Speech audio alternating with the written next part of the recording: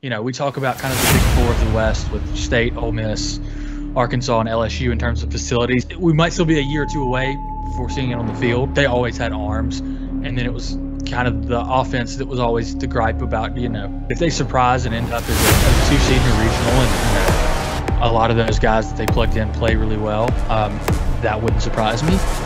But if they miss the tournament and it's just kind of like, hey, we're not there yet, going up against the rest of the SEC, that really wouldn't surprise me either. The second grand slam of the series. Off at the end of the bat, but got some carry out to the wall. This ball's gone. And the Aggies have won the game.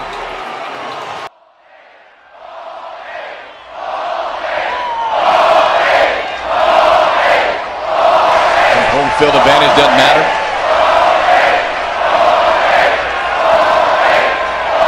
You hear every one of those when you're standing out there.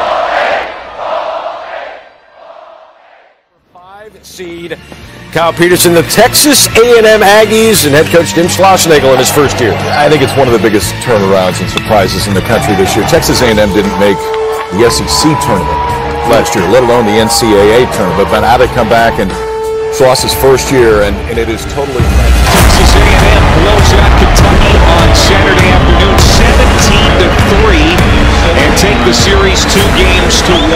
The Aggies have defeated the Georgia Bulldogs by a final score of 23-9.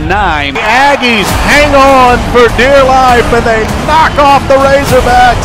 Texas A&M takes 2 out of 3, defeating Vanderbilt 12-4. And the Aggies win 13-12.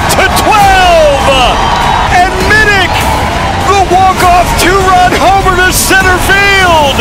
Aggies complete the series sweep. They've won 3 in a row, 7 of 8.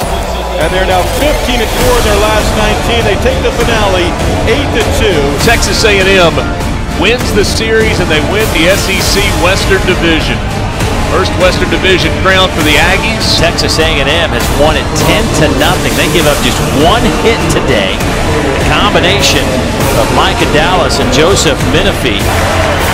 Werner rides it out for his 6th of the year. The Aggies have a firm grip on this one.